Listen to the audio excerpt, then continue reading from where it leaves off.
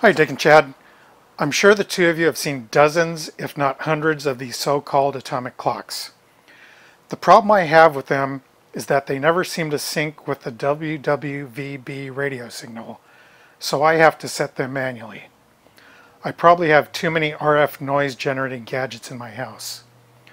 I was looking for an app to make an old tablet into a similar kind of clock that would use its GPS or the internet for its time source, but I couldn't find one.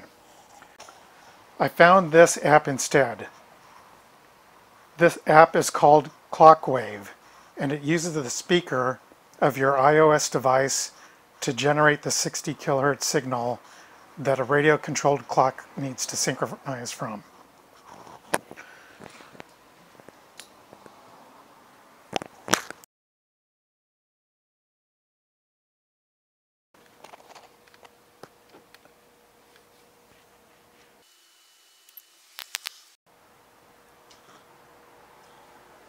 So if I set it next to the clock and hit transmit, it starts generating the signal. You can see from this icon here that it's now receiving the signal. Looking at the Wikipedia page for WWVB, I learned that the WWVB signal is 1 bit per second, 60-bit long code that contains minutes, hours, day of year, and also a marker that signals the start of each minute, among other things. The clock needs to receive the signal uninterrupted from the start of 1 minute until the start of the next minute to synchronize. When we see the beginning of the next minute come around on my phone, we should see the clock synchronize.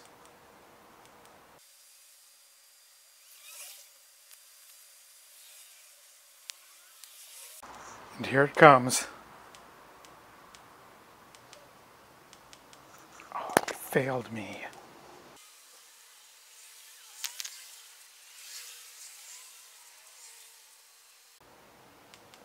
See if it does it this time. There we go. I paid $1.99 for this app. I thought for sure it was bogus and I would have to ask for a refund.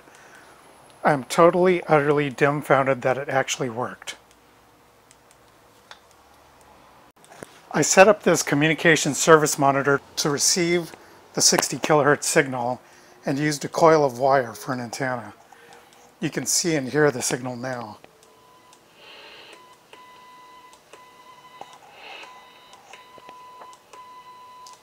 I hope you enjoyed my video.